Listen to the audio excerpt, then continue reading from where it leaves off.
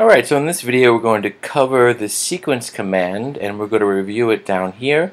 The first thing is we're looking at what type of expression to enter.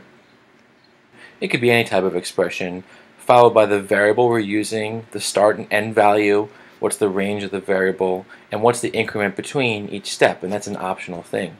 Now in the input bar down here, when you type in the word sequence, you're given a few options here. Notice that you can see here in the last one the increment is included, and this one it's not. That's because the increment is an optional value.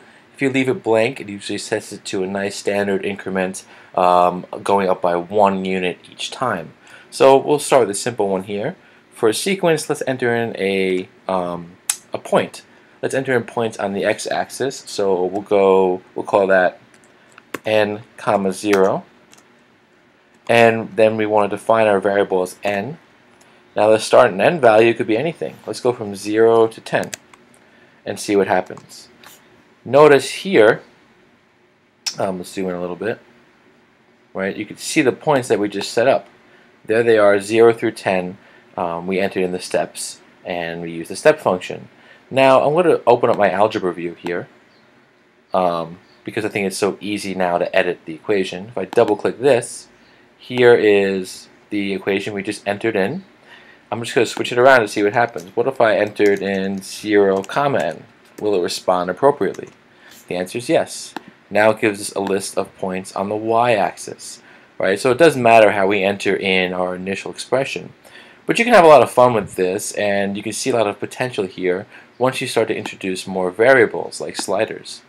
So if I enter in a slider right here, and we call it A, I'll leave the standard name.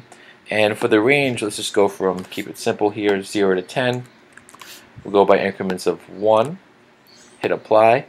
Now this slider can be used within the sequence command.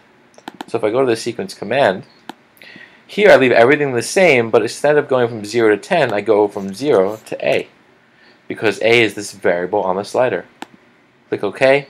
And now what's nice is, as I move this slider, you can see those points on the y-axis responding. You can see the sequence recalculating. So that has a lot of potential right there. And there's lots you can do with this. You can also, you don't have to do points like this. You can change it up a little bit. What if we did n, n?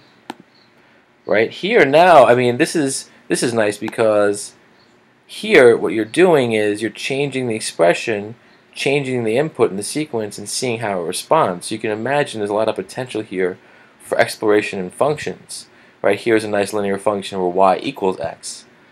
And you can move this slider if you want to. If we go back though, we're not limited to just points. We can enter in commands within the sequence. So for example, I might type in a segment. So here the segment command, we go from one point to the other. So let's go from 0, n, let me fix that, parentheses, 0, n, close parentheses, comma, to n, 0. So in other words, we want segments going from 0n to n0. So for example, 0, 1 to 1, 0, and so forth. We don't need this anymore. The variable is still n, and we can leave in everything else. I think that's set up correctly. And here, as we change the slider, notice we're adding or taking segments away.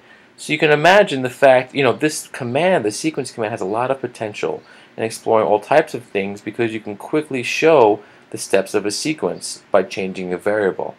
Alright, hope this helped.